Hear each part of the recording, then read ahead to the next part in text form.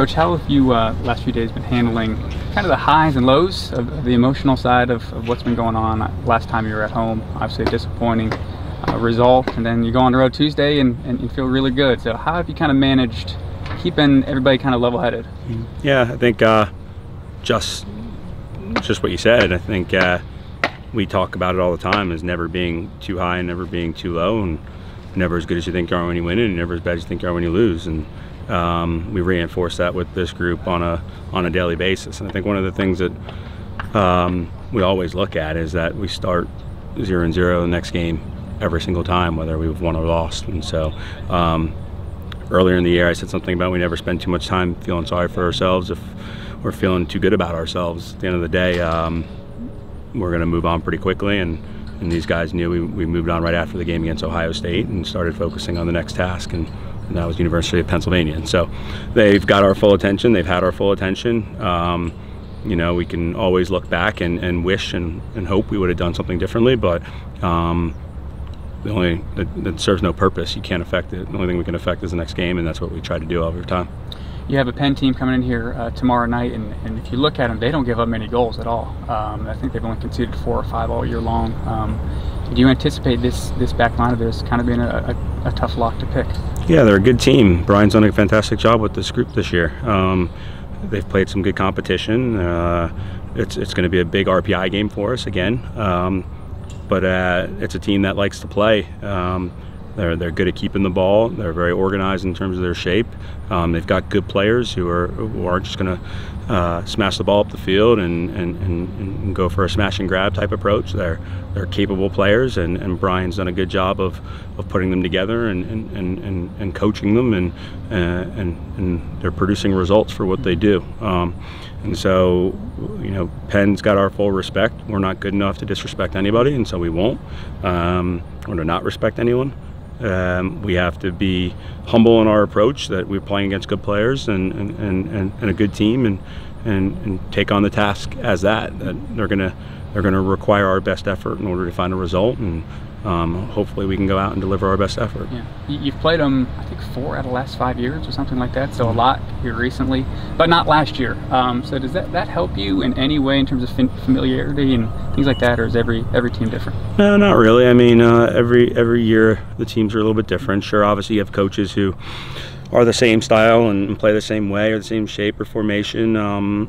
I think what we do in terms of our scheduling allows us to see various different types of teams all the way through. We don't play anybody weak. We play different styles and in different environments and different surfaces, and the schedule is built in order to prepare us for no matter who we're going to see. And we haven't played them in a couple years, but there are some tenets that are going to always be the same. They're going to be hardworking. They're going to be organized. They're going to be a tough team to break down. And I think, you know, if UPenn gives you any indication, they're all going to be pretty smart too. Yeah, right. Andres, 2 more goals, I should say, on Tuesday night at Ohio State's got 5 on the year. He's kind of becoming a real consistent goal scorer for you, and he showed that last year at times too, I know. And Luke's been more and more active. You got to be really happy with the offensive production out of that midfield right now. Yeah, I think we said in the beginning of the year that we believe that our system and our style of play helps with what we do offensively in terms of getting guys in the right spots to score goals. Andres is a special player. Luke's a special player.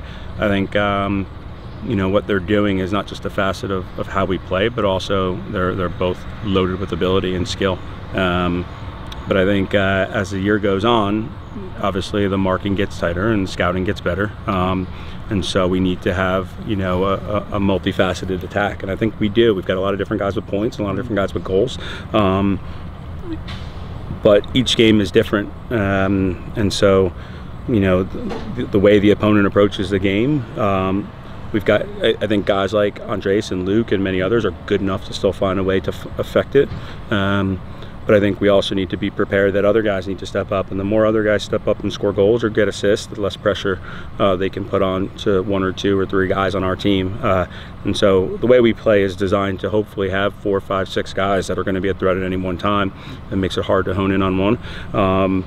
But certainly those guys are a big piece of what we do going forward, and I think for the two of them, we need them to perform well all the time. Yeah. We're getting into the late September, getting into October almost now here next week. Do you start to now look at each game differently in terms of, you mentioned the RPI and, oh, this would be a big win, or this would really help us, or is it still too early? Yeah, I don't think we'll ever really look at that. That takes care of itself. There's nothing we can do about the RPI. The formula is the formula. We can't control the opponents and who they play and what their results are. All we can control is what we do, and hope that our competition is also strong enough in terms of the RPI. But if you win the game, it doesn't matter. And so from our perspective, it's really just about the opponent, and even more so, it's more so about us, and really just focusing on what we need to do to get the result, what we need to do to find a victory, and let the chips fall where they may as far as everything else is concerned. So if we do our job, we figure that the numbers will take care of itself, and so we don't really think about the numbers a whole lot.